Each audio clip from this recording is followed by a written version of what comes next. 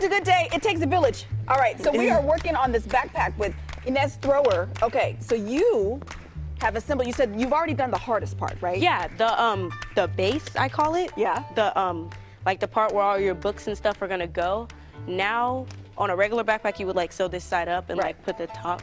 I'm gonna tape it, obviously, and then put like a round piece, and then I'm gonna use one of these zippers.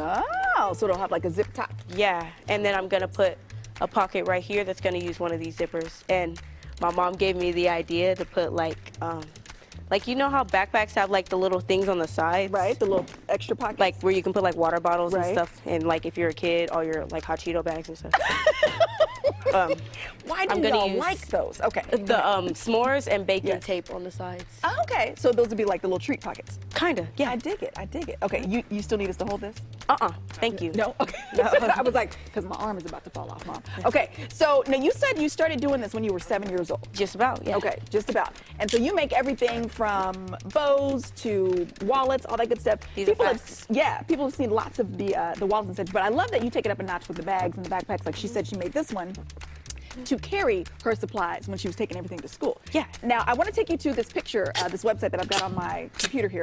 So you are eventually going to attempt this contest. This is the prom contest by Duck. Duct Tape. Yeah. Duck brand Duct Tape. Yes, that's correct. That is a mouthful. Yeah. Okay, so now you see all the detail that is involved in this thing. But I do. It's a scholarship situation. You went up to $10,000. He's correct. Woo! So you're gonna try this, so not this year, 2019?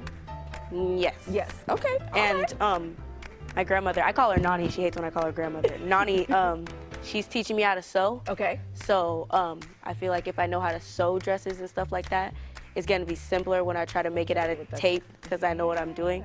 And like the measurements and stuff that I have to do. Yeah. Like right now, I'm working on making a skirt out of duct tape. Okay. Because I like skirts. Can't wear it to school, we wear a uniform, but I like skirts, so I'm gonna make one. It's like a turquoise aquamarine kind of color. Those are your favorite colors? No, my favorite color is orange.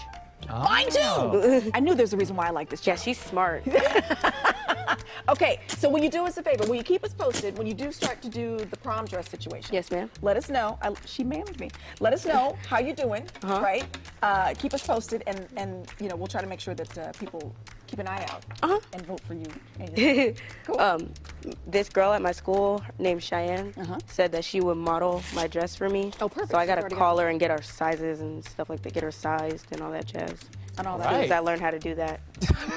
I love it. Okay, so then this laps over so it closes up. So like, it's gonna do this. I see. Yeah.